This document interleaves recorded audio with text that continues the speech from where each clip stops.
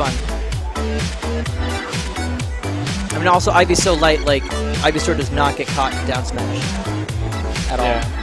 He doesn't? He's too light, right? No, he gets popped right out. Oh, yeah. Yeah, I should play him. Fuck Peach. Really don't like that character.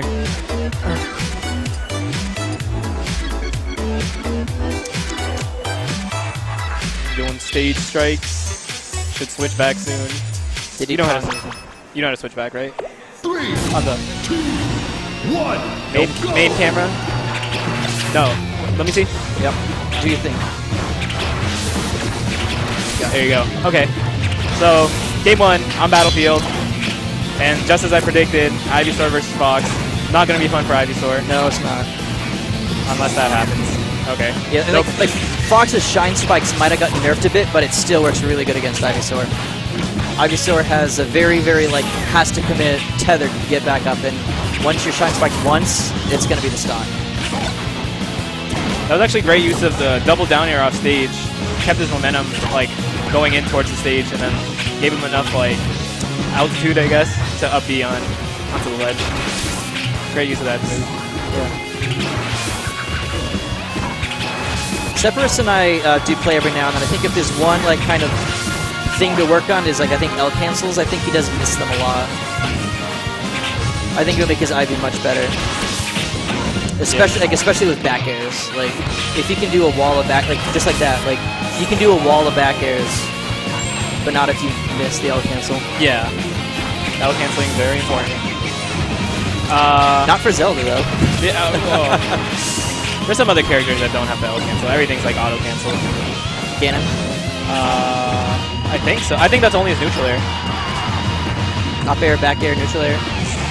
That's most of them. Alright, so Separys evening it right back up. I think in Smash 64, Ness and Jigglypuff's moves, like, pretty much you don't even need to Z cancel at all. They just, I forgot it's Z now in that one. They just, like, naturally, like, just cancel no matter what. It's crazy. I didn't play too much 64, to be honest. I did. I wish more people here did besides just me and Atlas. Oh, good attempt, but he's gonna have to go a little bit more off stage if he wanted to get that back air again. Ooh. Oh, he forgot to B. Yeah, he's laughing about it. It's okay.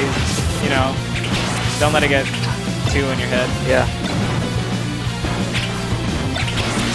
Like, even though Fox is like basically the best character in the game, he can be easily gimped, which is why it's like it's dangerous to play Fox, I think. Yeah.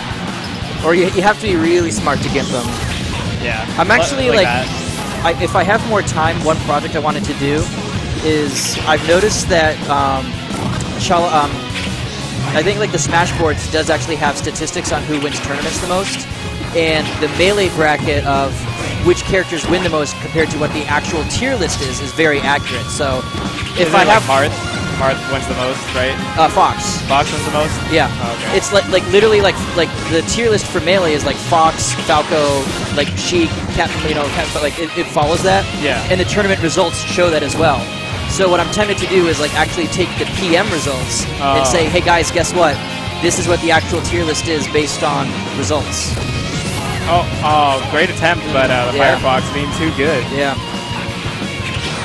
Oh, I see where you're going with that. Ooh. Gabe & Watch got one. Paragon. Mr. L's, he won a... I'm surprised that actually hit, because like Ivysaur's tether attack has been changed so that like you have to hit just on that spot.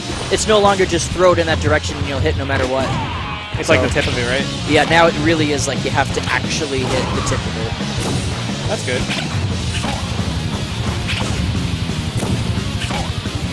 Alright, don't get put off stage again. Roll was not safe.